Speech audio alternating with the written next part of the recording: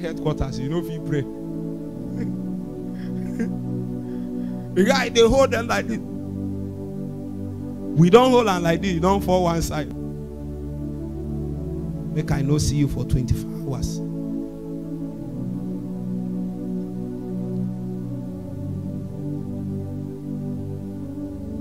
There is a budget for 2022. Is it not true? There is a budget for it.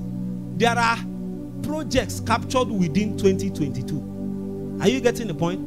But there is a budget that is made available for 2022. If you have not read the budget, you will not know that ASUU strike will have to last for 2 more months. Do you know why?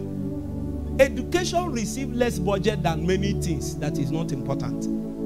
So if you are hoping, you are not getting my point. So that 1 trillion they are asking for, how much did they budget for education? You are not asking question.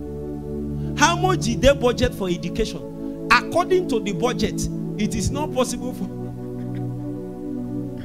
some people's hearts are broken. I'm just telling you the truth. In context with our teaching. Are you seeing where we are going? It is revelation that helps you to understand the economy that powers a season. The budget is the economy that powers this 2022.